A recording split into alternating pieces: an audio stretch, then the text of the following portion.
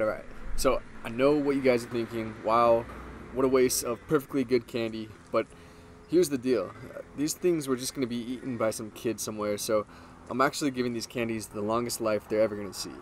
Plus, I'm saving the youth of America and their parents hundreds of dollars in potential cavity bills. Not only that, but I honestly don't even know how someone would eat one of these, or why. I put this block of maple in the middle of the guitar just to mount everything to and to add some rigidity to the neck pocket.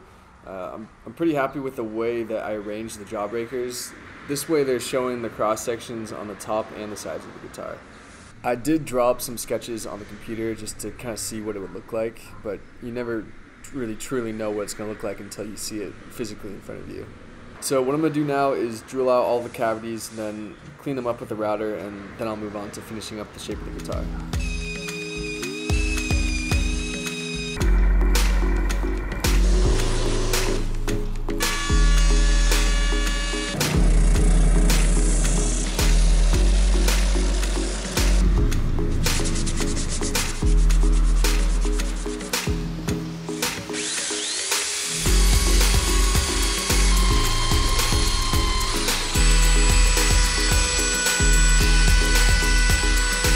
See how sticky this test jawbreaker is?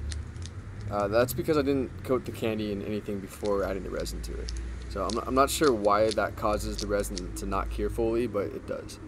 So I want to fiberglass the top of the guitar to add some extra strength, since the section where the control cavity is going to be pretty thin. So I'm going to coat the entire thing in polyurethane right now to seal the candy up.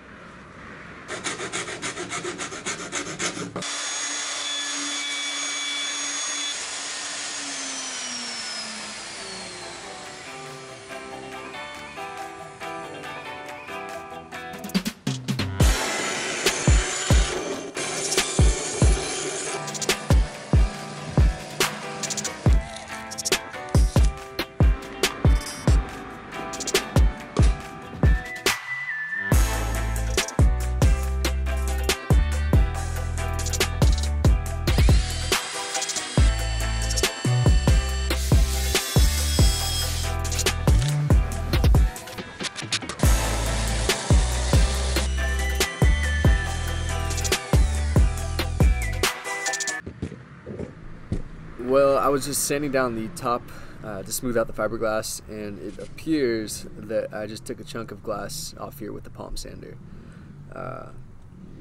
But what I was thinking, well, what I'm seeing is how yellow the poly or epoxy resin made the entire guitar, and so I think I'm just going to try to peel it all off and just hope the thin sections don't cave in.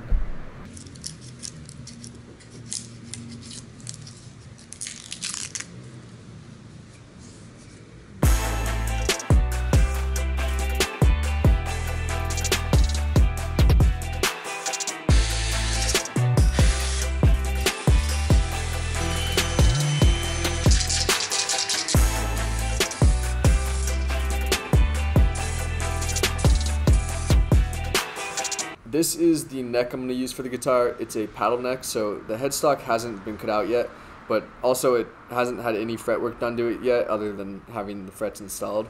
So what I'm going to do right now is make sure the neck is completely flat, level all the frets, then I'll recrown each individual fret to make them round again.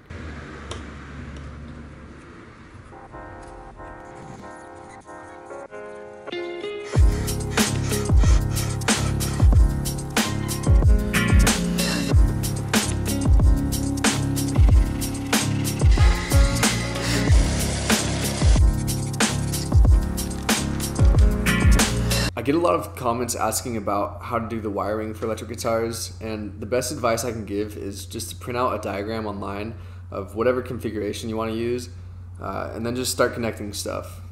Obviously you need to know how to solder as well. It's not really hard. I'm pretty bad at it, honestly, but I can still usually get everything working.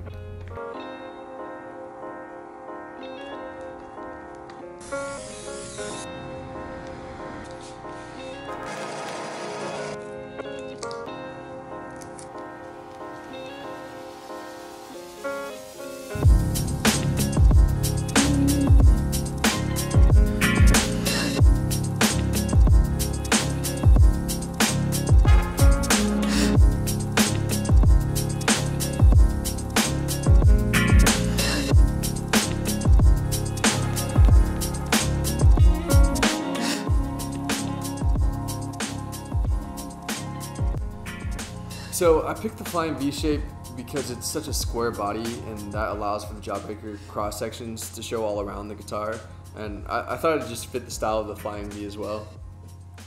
There's a few quirks about the guitar, but overall I think it looks pretty cool. Working with Candy in terms of shaping and routing wasn't the easiest because it kind of has a tendency to break apart. It's so brittle. The epoxy I used shouldn't yellow over time, but I really don't know what the Jawbreakers will look like in a few years' time. I did seal them, and they're encased in resin, but only time will tell. Here's one of the areas where the Candy broke away after routing, and I had to fill it in with some epoxy wood.